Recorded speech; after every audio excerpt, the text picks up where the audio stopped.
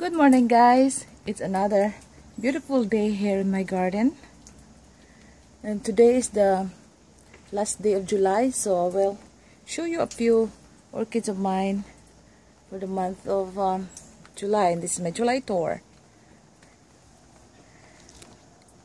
This group in here are the mix of my dendrobiums, mostly Dendrobium nobilis, and a couple of Australian dendrobiums. I'll show you. They're doing just great. I do not shade them in here because look at that early morning. They get shaded by the eaves in the house, and later on, late morning, and at noon they get 2 or 3 hours of direct sunlight, which are fine for them. They have a lovely colors, and they are growing just fine. Got lots of growth. This one here is my Dendrobium Red Emperor. She's got 3 new babies right there. New basil kikis, 1, 2, and this is the 3rd. I love them because they always have fat base like that. But yesterday when I was watering them, and I'm trying to reach to the back of this other dendrobiums here, and then I didn't pay attention, and the hose broke the 3rd kikis right here. I was really mad at myself for not paying attention to the hose. Yeah. And I put cinnamon in the top to dry out the broken side of that thing, so that it won't get no disease can get in there and ruin everything. So I'm just hoping that this one would grow a couple of basil kikis in here too, because of this traumatic event that happened to this little growth. Yeah. So every single nobilis here had at least 2 or 3 new growth, except for the little ones. It's just I started from kikis. They have 1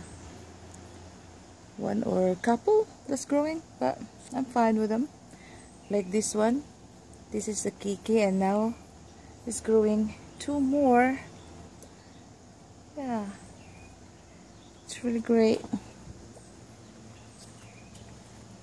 This one here, this is my Angel Lacy. She's got plenty of new canes coming.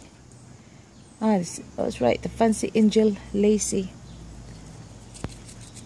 Got 1, 2, 3, 4, 5,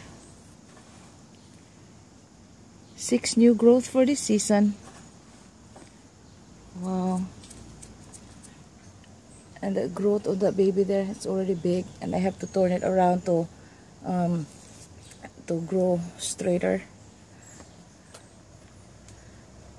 They're doing well. This is my Dendrobium kurashiki. Tons and tons of new babies that's growing this summer. And underneath I see at least a couple in there too. New basil kikis. This. She's a fragrant one too. Compact dendrobium. And she had another new growth right there, my Dendrobium kingianum. That's the number 10th new growth for this season. That lovely. Let's see. I'm trying to move slow.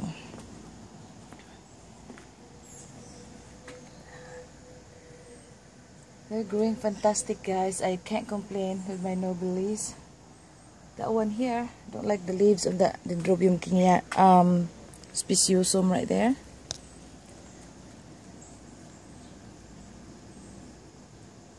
I grow that one as a seedling tiny, and this is the second year that I grow this one, and it's getting bigger. Yeah, I can't complain with my dens. They seem happy here. My big cymbidium here, 4 new growth for this season. I'm not complaining. Yeah, and the growths are growing nicely. Look at that. This one's already getting bigger, and this is the one of the 2 smallest one. That one here, right here. Big cymbidium. We'll see what's going on there. My den spectacularly. You got sun-kissed also the bulbs, but I have 4 new growth right there. 1, 2, 3, 4. Something bit that one. New. That's okay. Look at them. I have my Hoyas here too, and my Gloxinias in the corner blooming. Nice. I'll just show you. I don't want this video to be too long, and to show you the spotlight that I will choose. This is a dendrobium. Sorry. Dendrobium Millennium Magic. Look at the new growth on this baby. God. 1, 2, 3, 4, 5, and plus one of these cakey in here. But I suspected that this one would turn into a flower spike too, just like the one over here. It started that looking like a kiki, but it turned out to be a spike. Got 1, 2, 3, at least 4 or 5 buds in there. Yeah, not complaining. And my dendrobium royal, Genting Royal, it's in spike again. Look at that. I'm not complaining.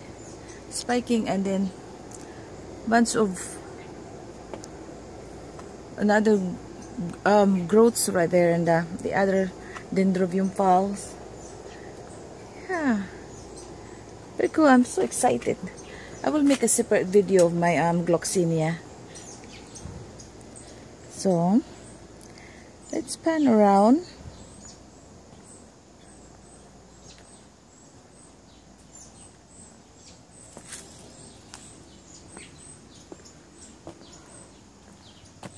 These are my cymbidiums.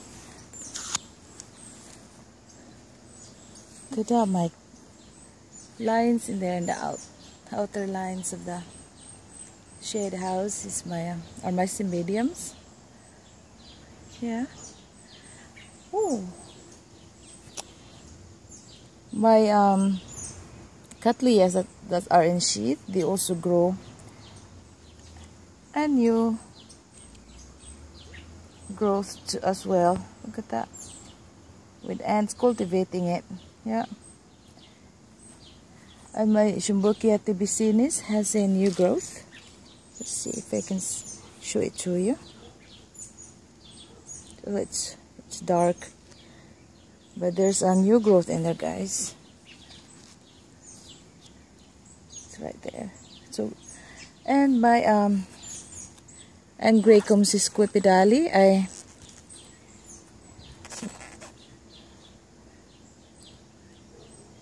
there. It has a couple of new roots coming out since I repotted this. Yeah, and it's getting bigger. I love that. There.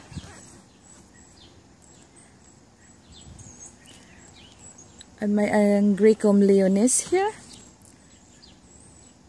Got a third one growing. Kiki, yeah. It's one in the center. I thought it was a spike, but it's not. Obviously, it's a growth. Yeah, I'm not complaining. Yeah. And until now, this Cattleya here, the sheath, still growing bigger. No bud that I can see yet. But I'm very patient, so. And this. This is awesome here. This is my Meltoniopsis, no name. I purchased this one maybe like 6-7 months ago. Not sure, but I purchased with this one with extra new growth, and that new growth now it's maturing and it's giving me flower spikes. So far I counted 3 flower spikes. Look at that. There's 1 flower spike. You can see.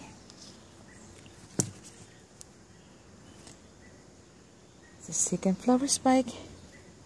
The 3rd flower spike. Gorgeous, guys. I grow this one in the outdoor here in the shade house. It's amazing. This is the most beautiful Meltoniopsis that I ever grown. Look at that. I think the secret is like I didn't repot this yet. You know, I didn't really want to repot yet because, like, first of all, it wasn't climbing out of the pot, and then I usually repot my Meltoniopsis to semi-hydro, but this one I didn't. So now it has a lot of new growth as well. I have 1, 2, 3, 4 new growths since I got this one, and then 3 spikes. Yep, and it's just growing here outside with my other orchids. That is really awesome Meltoniopsis. So I was wondering maybe I would just leave them in the pit moss. Oh my goodness. And my Zycopetalum, she didn't die, you know. She gives me this very fat new baby right here. I'm hoping this baby will have buds. I'll definitely show that to you if she gives me a bud. And this is my the new growth of my Rex Van Dilden. She's fragrant, and she's 1, 2, 3, 4 new growth right here. And this new one here, it seems to be spotless. Yeah, so cute. And she's done. Her spike right here is done. And the new one is just coming along. Look at that. That's some side branches. Awesome. This is my practice Katasitani type of orchid. And it seemed to like me. Look at that. It's growing and growing. I repotted it to sphagnum moss. Put a lot of slow release fertilizer in there.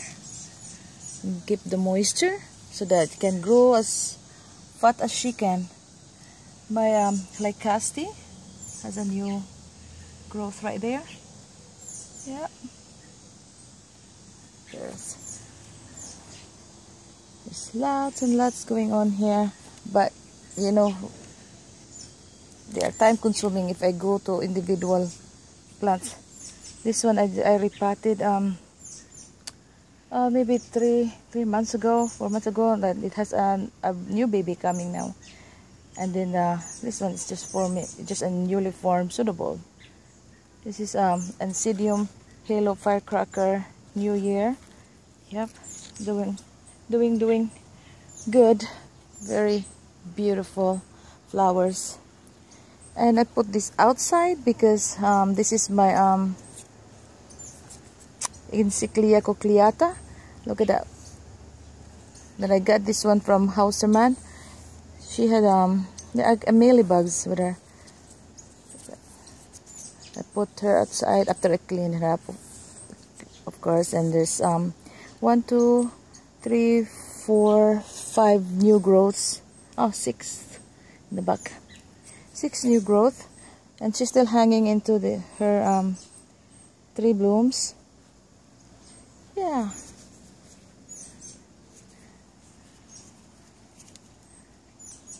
We're going upstairs. This is my upstairs orchid area.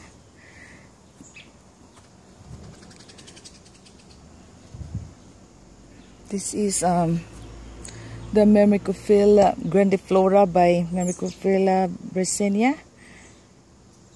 Has another new growth. You can see it right there. This is the new one that grow in my care. It's getting big. And there's a new one right here. Awesome. It's my Dendrobium roy tokunaga.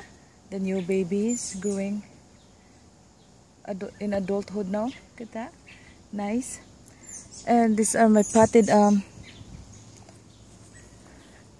these are young vandas, and these are potted in lava rocks.